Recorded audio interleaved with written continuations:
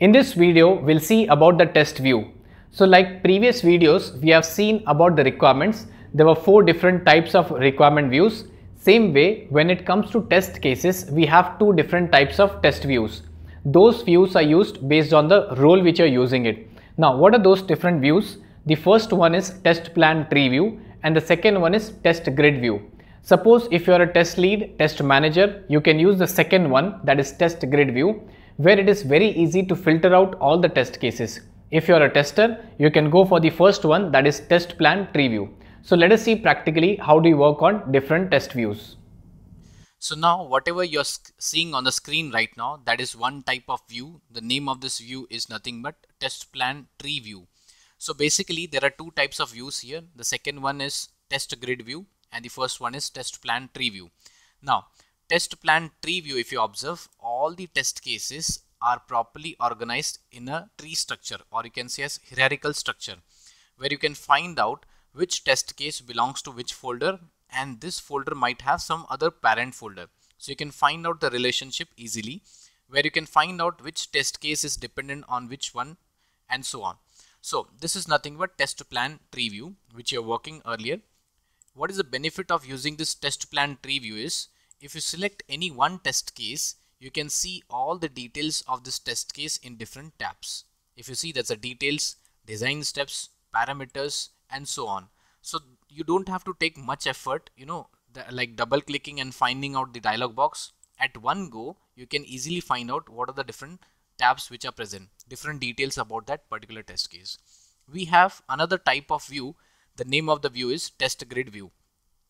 It is specially used by the test managers or the test leads to find out the performance, to find out the metrics kind of, and filter out the things, specially used for filtering part. Let's see how do they use it.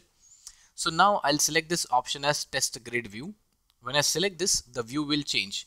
If you remember, we have seen this type of views into requirement module, where there were 4 different types of module: requirement details, requirements grid view, requirement coverage and so on. So what is the benefit of using this view? Suppose I am a team leader or a manager, and if I want to find out some specific things here, let's say for example, I want to find out all the test cases which has a status as design. So if you see, I have so many test cases with design status. So I can just click on this drop down and then I can select the option as design, click on OK. So basically I'm filtering out. Now as a team leader or a test manager, it is easy for me to find out what are the different test cases with status as design. Okay. So I'll just remove this filter. I'll click on this drop down, clear it, click on OK. Now here if you observe test case designer, I'll just minimize this. Yeah. Here if you observe the designer part, everybody is, the name is given as Pavan. So suppose if there are different people in the project who have created test cases, I'll just change the name, click on this drop down and I'll select as Mercy, click on OK. I'm just randomly changing it. So while filtering, I can show you exactly what is happening. John, and from here if I select some other person, let's say again John, click on OK. From here I'll select some other person, let's say Robert, OK, and this one I'll select as Mercy, click on OK. Now suppose I'm a team leader or test manager, I want to find out this person has created how many test cases, suppose Mercy. So I can just click on this drop down, select this option, select this Mercy from here, click on OK. And if you observe, Mercy has just created only one test case. So it is easy for me to filter employees from the company, whichever I want to keep it or fire it. I can easily do the task. Same way, if I want to find out another person, let's say Robert, click on OK. And if you observe, Robert also is one. So I can just fire him immediately. I'll just click on clear. And if I see there's a Pavan, and I'll click on OK. And if you see, Pavan has created so many test cases. So he's a good employee. You can keep this person in the company. So it is easy for filtering out, not only for single column filtering, but you can also do multiple column filtering. So here if the status is no run, you can just click on this drop down and you can find out any other option, like say other status, execution status, and you can click on OK. Right now since I have no run, so there's no option of selecting here anything. Now how do you clear the filters? Filter is applied from here. Either you can click on this drop down and you can click on this clear button. This is one method.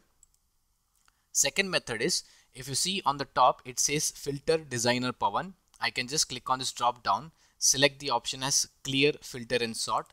When I click on this, it will ask me, are you sure you want to clear the current filter or sort? I'll say yes, and the filter would be cleared.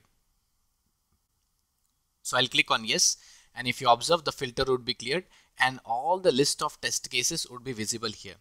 If you observe one more thing, if you notice here, you will not be getting the relationship between the test cases.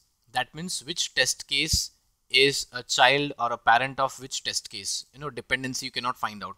They are not given in the hierarchical manner.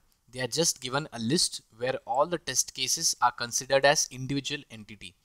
If you observe, I have a column named as subject where it says which folder your test case belongs.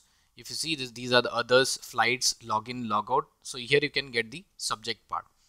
Now, if you observe in the view menu bar, test plan tree view, here it is difficult to filter out. You cannot filter out all the test cases here. So, it is difficult based on the criteria you can filter out. So here only you can get the relationship between the parent folder, parent test case and the child test case, which are dependent on each other. So I hope you have understood how to work on different types of views and what are the benefits. That's all for this video.